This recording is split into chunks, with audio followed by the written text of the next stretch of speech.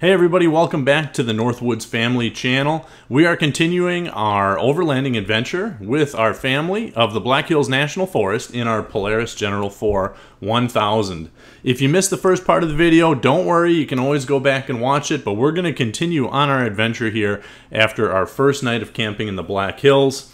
We started off on this trip with the goal to make it from Spearfish all the way down to Hot Springs, saw some incredible sights, some awesome wildlife, and just rode some great trails. So we want to share that all with you here. Make sure you hit that subscribe button so you don't miss the rest of the videos as they come out. We're launching them one by one, and we spent an entire week here, so we got a lot more ahead for you to watch. Thanks a bunch. Day 2 of the Black Hills National Forest Overlanding Adventure coming up next.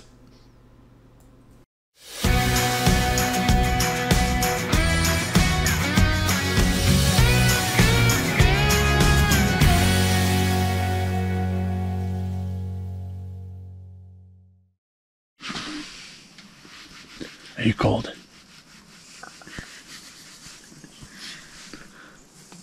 Yeah, it did get a little chilly last night. You were right.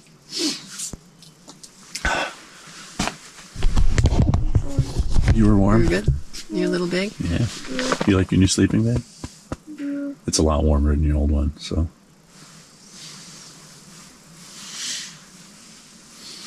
You guys want it for breakfast? Toad in the hole? Sound good? Alright, we can do that. Daddy will get started on it. Then we'll make everyone a big cup of coffee. Ew.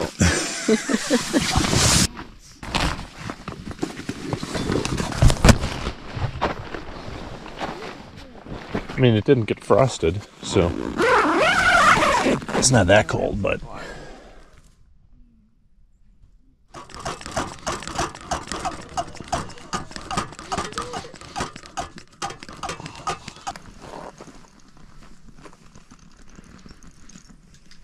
We're cooking. we're gonna cook eggies.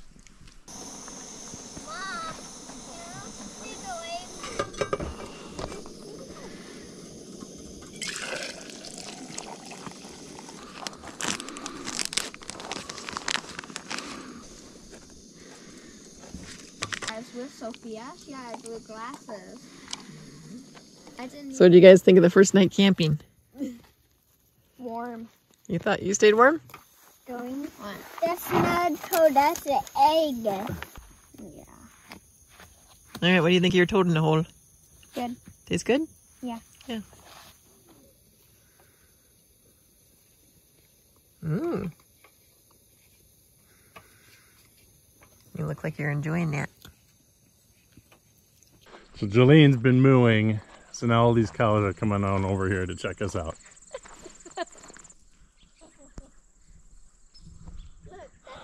The entire herd came up here because you were mooing at them.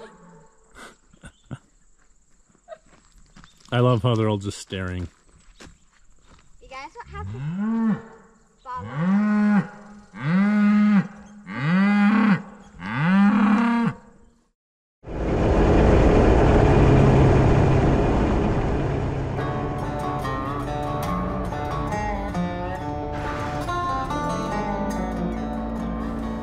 After we said goodbye to our new friends, it was time to get back to riding, and we headed east to finish up the trails on the Victoria ride that we had to backtrack from the day before to find our sleeping bags. We added a lock to our tailgate so we wouldn't lose any more equipment and got to riding. The Victoria ride is an awesome spot with beautiful trails running through pine forests, up and down rocky terrain. We hit trail 6715, which was one of the more challenging trails we rode. It had some good rocks, mud puddles, and elevation change. If you're looking for something even more challenging, a short section of trail a couple miles further east, numbered 6705, is listed as extreme. While we weren't in a hurry per se, we decided it would be best to push on northwards to make up for some of the time we lost yesterday while hunting for our sleeping bags.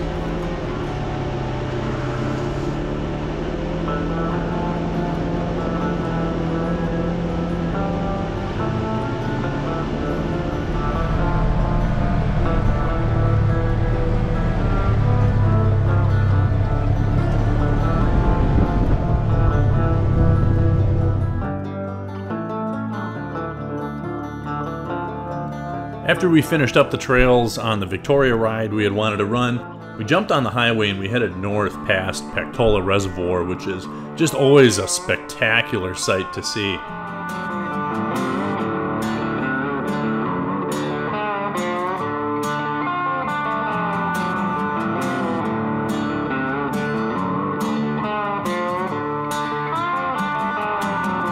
We headed west to a place called Jennie Gulch where we had a picnic lunch. Wasn't anything real special there, just kind of a small boat launch and picnic grounds that kayakers and canoeists use to access Pactola.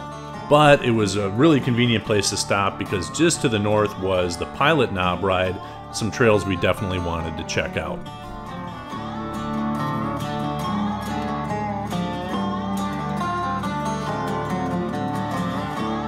Ran off into See the deer? to town. Deer, deer. Oh, This is nice. Between the two GPSs, it showed up as Nissan Road on the Polaris ride command, but on the Garmin Tread it showed up as 202, which is nice because that's what because it's got the forestry maps loaded up on it. Alright, so this is Forest Road, 6308. Middle loop. It's been a lot of fun.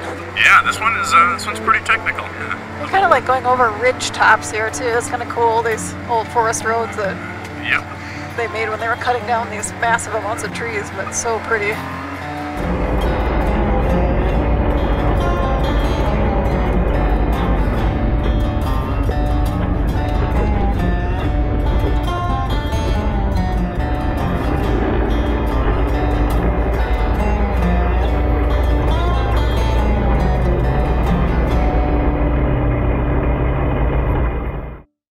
It had gotten really hot that afternoon, and after finishing up the Knob Hill ride, we were pretty thirsty, pretty tired, and in need of some rest and supplies. So one thing about the Black Hills is there are not a lot of places to refuel or resupply or things like that.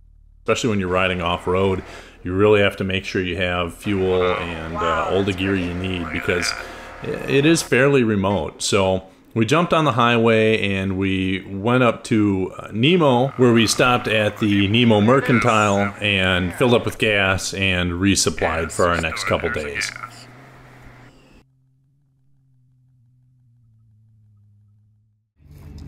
Rinse it off and grab and do one more. Got all the way up there. After resting for an hour or so at the Nemo Mercantile, we jumped back on the trails. This was part of the Box Elder Forks Trail, which was not very long. It's not a very large trail section, but the trails are very tight, winding, and scenic, going up and down over rocky terrain. how many inches are we? 60 and a half. Oh, you should be taping this. Are you taping it? Yeah. I am. Oh. Good thing those side mirrors are high. Wow. That is so pretty. Yeah, I thought we'd have to cross it without any bridge, and I was like, are you nuts? Oh, of course there are cattle grazing here. These cattle. Yeah, and they really make those things Horrible. not good for long wheelbases. Well, they don't want to lose their cattle. I know, they can just make them flat.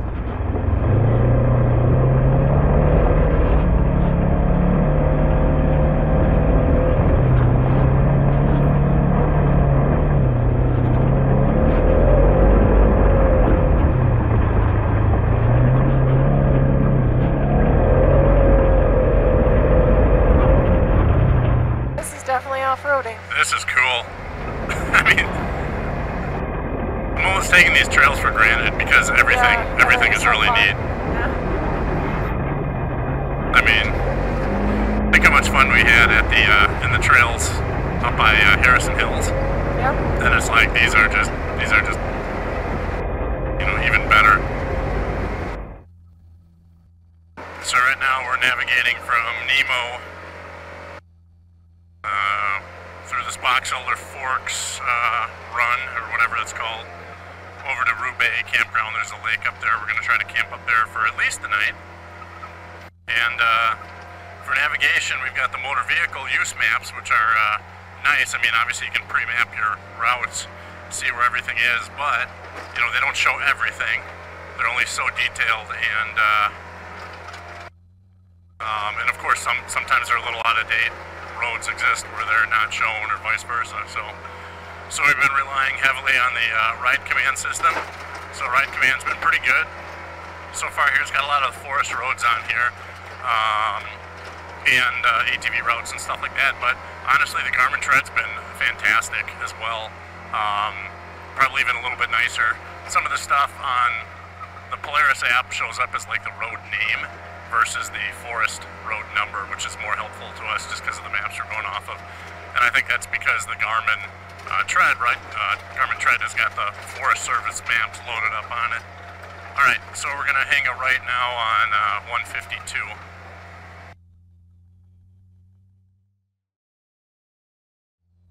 So anyways, like I was saying, the tread has really been working nicely for us on this trip, and honestly having all three of them has really come in handy. Maps, ride command, and the tread.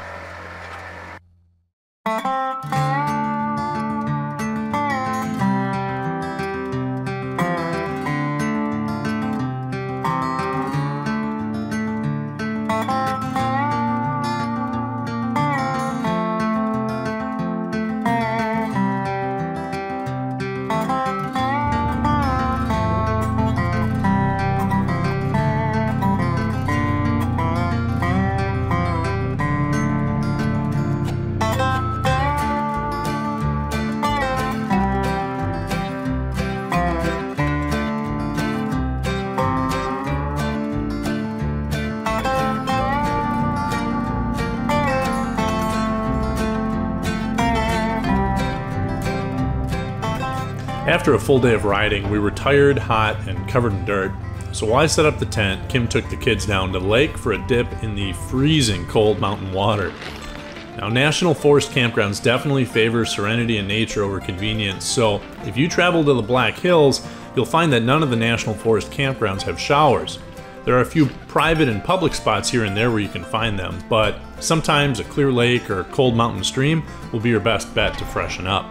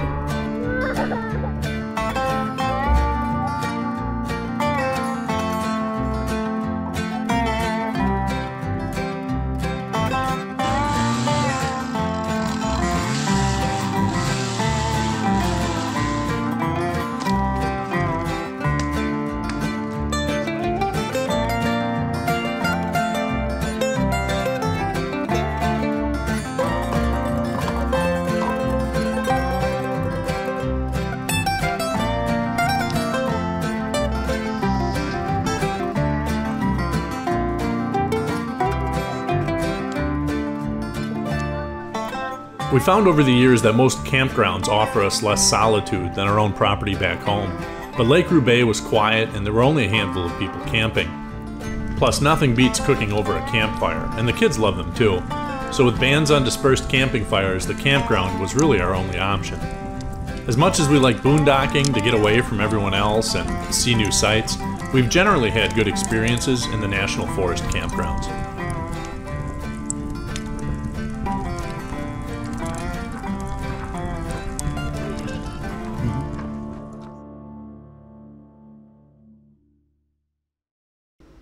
If you are interested in more information about this trip or some of the others we've been on, be sure to check out our website at northwoods.family.